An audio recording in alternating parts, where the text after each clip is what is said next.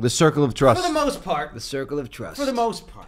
The circle of trust. The I agree. Brotherly love trust circle. I can trust my brothers, except Joe sometimes with certain facts. What are you talking? Facts. Joe likes to make everything. Particularly prices of clothing items. True.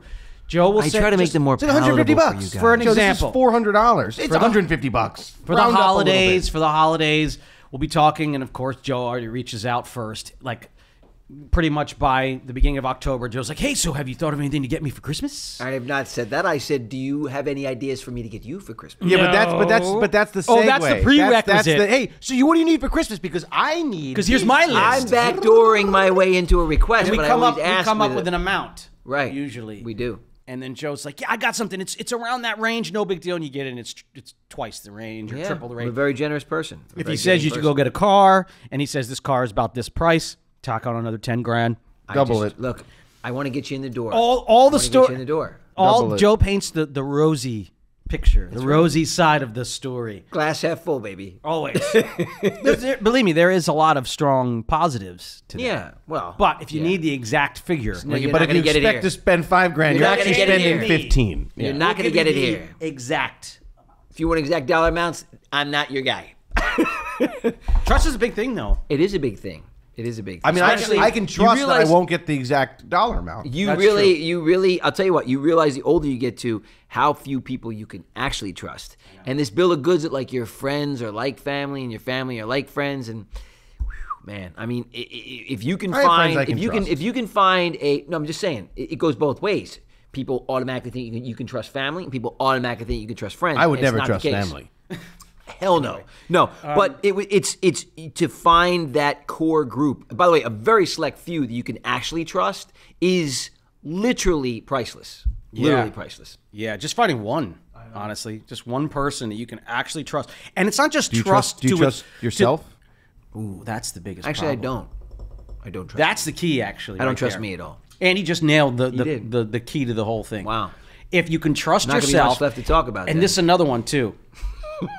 It's another one, I'm too. kind of hungry. Let's get a sandwich. Your word. Do you trust that you're hungry? Your word means everything. Your word is your bond, right? Your word means everything. And it's not because you're letting down other people. It's because when you don't hold true to your word, when you tell lies or when you do things like that, it's not that you're hurting other people.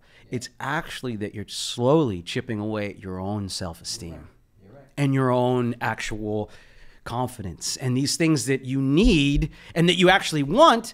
And it's a weird hamster wheel because you're going around in circles chasing this.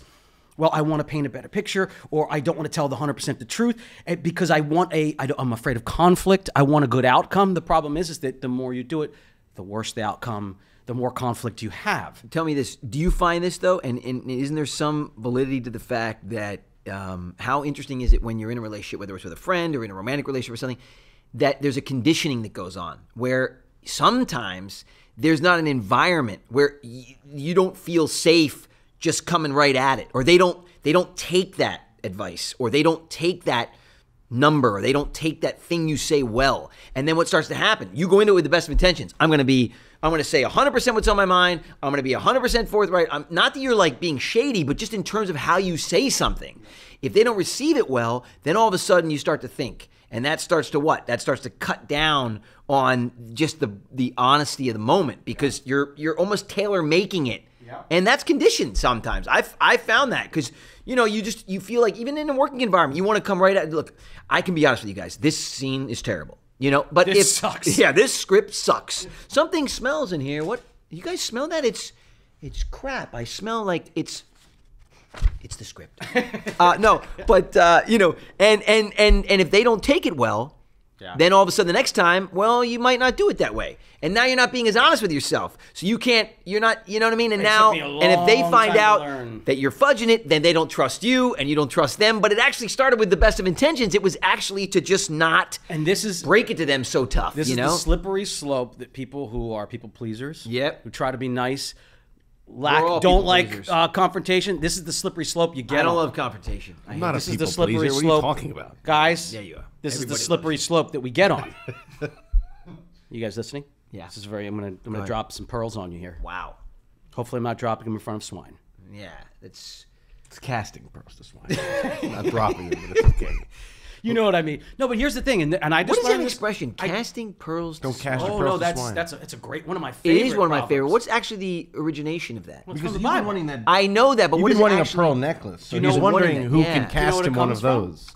You know what the actual There's principle a whole gross behind thing going on here, guys. Okay, so here's what is Pearl behind it. necklace. You know what it comes from? I mean, really? We're gonna do Here's- that today? I have the dirty We're mind. gonna do that today. You guys Come are on. disgusting. It's from I the didn't even Bible, go Joe. there. You guys are You so just gross. from the Bible. I know what you're doing. You know just- what? I don't trust you guys anymore. You just tarnished the sanctity of so you many tarnished things. my mind with those horrible references. Anyway, what really Know it where it means comes is from, what Joe. really it means is that if you have a good idea, and there's another thing that's been going around social media right now that I actually like when they said you don't tell your ideas to everybody, not because they don't love you, not because they don't this, but Because people they'll steal them. No, because people tend to ruin things. Yeah, they and do. if you've got a good idea, it's impossible for you to expect that the other person you're telling you can see it. You're the only one that can see it. So if they shoot it down, the chances are you're going to have doubt in your mind. So that idea might go away. So you're actually not supposed to let people ruin things. But the real point behind it all is when it comes to the Thus, don't cast your pearls to swine. the pearls to swine. Really what's behind that is that if you've got an idea and you see it,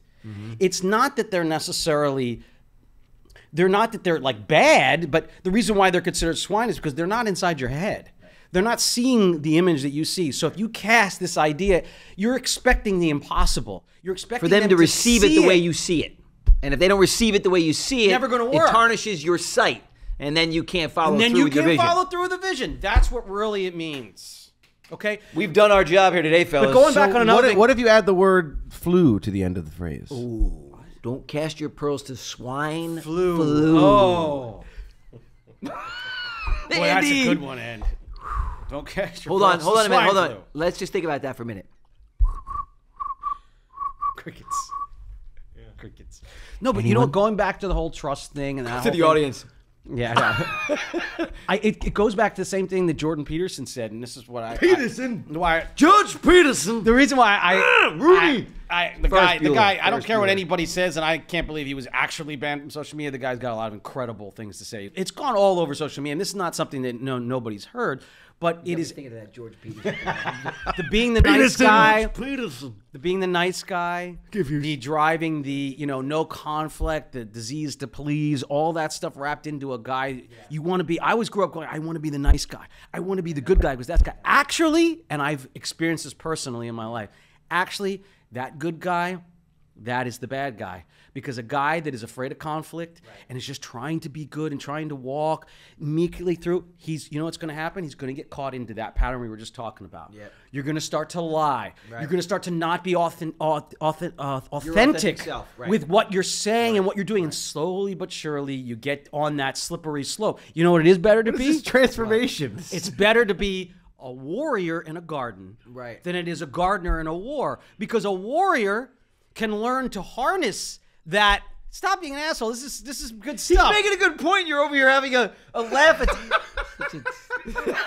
A warrior knows how to harness the bad. You're right. And You're can be good You're right. in every situation. God. But a guy who's got no warrior instinct at all, Right. then you put him out in the war and he's going to fail. Right, he's gonna fail. You're right. A Viking guy walking through a garden. No, you're like, and then you know what happens to that guy? He starts to grow long nails. Doyle A lot of rules. back hair. Oh, Doyle rules. A lot of back hair. And he's got these cute, what? Back hair? And spikes. All right, Matt, you're making it up. It's documented. I read it. I can't get this warrior out of a garden Oh, image you're in my such a head. weirdo. That's So good. funny. Let that just rotate in your head for the next weekend. But you know what? Viking Until you- picking fucking until tomatoes, you get the idea. sowing the a garden. He just doesn't get it. And Somehow- later tonight, Andy's gonna wake up and go, "Oh no, I Somehow, get it." the good guy's the villain. Yes, yes. The good guy becomes a villain. You want to be a villain who's got that under control. A good villain. A good I've villain. always been the villain. You want to be a good villain, not a bad guy. You want to be a good villain. You know what I never realized? What? Andy's giant eyeballs can push out some giant cry tears. He can do it on my God. cue too. Andy will just look at you. You go, "You want some tears?" can. And he just starts crocodile. Has anybody seen Wednesday? on Netflix. I haven't seen it, but I hear it's incredible. I will say, It's amazing. My daughter, But I there's a loves monster. it. There's My a oldest daughter loves monster. it. There's a I would monster. make a good Tim Burton character. There's a monster in the jungle. Not the jungle, in the forest, like by the school. There's a monster. In the jungle. When you get to it, jungle, episode 3. When you get to it, yeah. when you see the monster, when you look at the monster's eyes, you're gonna see Andy's eyeballs. Giant monster eyeballs Andy's got.